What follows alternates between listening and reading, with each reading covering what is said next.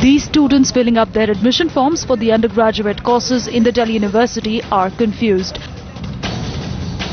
To make us go through this for 4 years and then have the next batch do a 3-year degree is extremely unfair. Also, the only problem I see here is that when we will graduate with our juniors, how is that going to help us get jobs? What I clearly want to know is that a certain decision, is it going to be removed or not? If it is, will we have a credit core system? Will we study the subjects that we didn't study in the FYUP in our second year now? Will the burden increase? With the HRD ministry mulling over the proposal to scrap the 4-year duration which was implemented last year. The lobby for the 4-year tenure is divided, with a section of teachers strongly opposing it.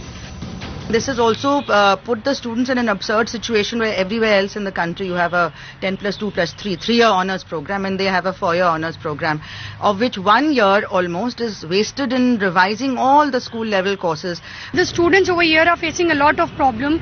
First of all, 1 extra year is added and it is falling expensive on their pockets, and the parents are not able to afford it. But then there are those who feel that 1 year extra in the classrooms will in fact help the students. Graduation is a degree which is given to them after 3 years. It is only for the honours that he or she, if they choose to, that they will stay for another extra year, that is 4th year. But the bigger question remains on the fate of those who are currently enrolled in the 4-year course. People are saying that what will happen to these students who have already done their first year. But if you see, even these students are being offered in the next, if the system changes, in the next 2 years, they can complete their honours.